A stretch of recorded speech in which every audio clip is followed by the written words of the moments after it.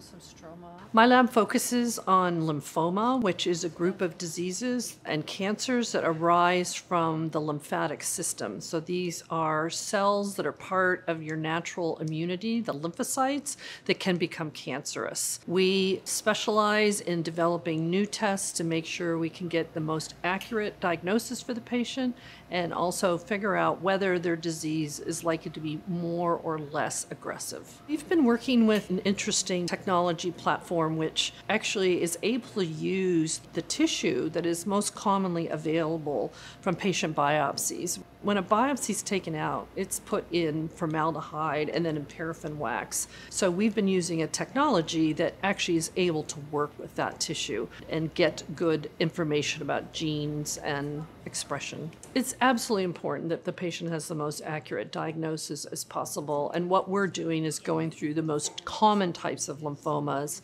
and trying to build a series of assays that will answer several different diagnostic questions.